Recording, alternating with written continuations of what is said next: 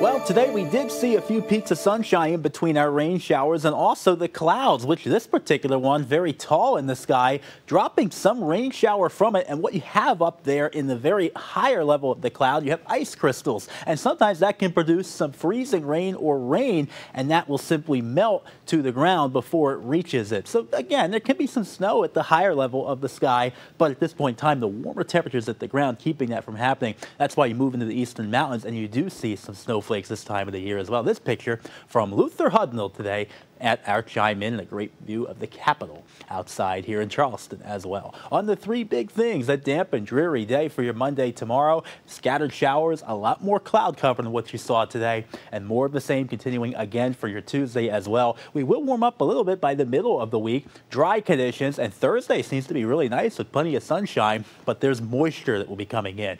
And Friday, several rounds of showers, and then the breezy and cool weather, the winds picking up heading into the weekend, definitely could be something to keep an eye on out there as well. We have our scattered showers right now in the eastern mountains on the radar and satellite tonight, even a few snowflakes really high up there on the mountaintops. And we're going to see an increase in the shower activity later tonight as well here in Charleston in the lower elevations ahead of this disturbance. The same one that brought the showers today, well, there's another spin up of showers to our north as well, and the breezy conditions might not be as windy tomorrow, but that flow of air from Canada, you can definitely notice it outside here in the month of October. Looking at our futurecast, still our mountain showers continuing. We will see an increase in the shower activity right before 5 a.m. in our western counties near Huntington. A little bit soggy there early on in the morning. Temperatures dropping down into the 40s. Could be some slick road travel as well for your morning commute up there by Parkersburg and Ripley as well on the interstates. And then by the middle of the day, mostly cloudy skies. In fact, a lot more gloomy conditions outside. We're not going to really see any sunlight tomorrow. More scattered showers by the middle of the day. Some of these could be locally heavy. We would expect a little bit more rainfall out of those, but notice it's more scattered once again. Just a little bit dreary outside. Definitely not your most comfortable Monday out there at all. The heavier showers could dump anywhere from 1/10 up to 1/4 of an inch of rain as they move through, but we're not expecting any thunderstorms. Perhaps some ice pellets as well from what we talked about, as those clouds are definitely hitting the higher levels of the sky with the rain showers. So here's what we have by the evening.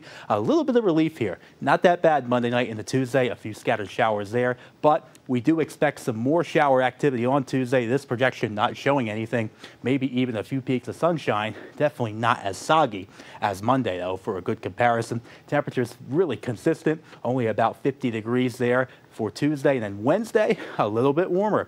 The afternoon, the weather pattern opens up. High pressure coming in and really being a nice day for the middle of the week. A little bit warmer for Thursday. We have a system that is developing into the middle of the country. Low pressure, cold front pushing its way eastward. Warm into the 70s for Thursday. But here's what happens. There's a lot of moisture there, like I talked about. That could provide a good soaking of rain for Friday, up to 1/2 inch of rain as that system moves eastward. The low strengthens into the northeast, and then we get the wraparound winds for a pretty soggy start to the weekend. Scattered showers and breezy conditions outside. Bridge Day at the New River Gorge looks a little bit windy, and a little bit of relief on Sunday, but still into the 50s.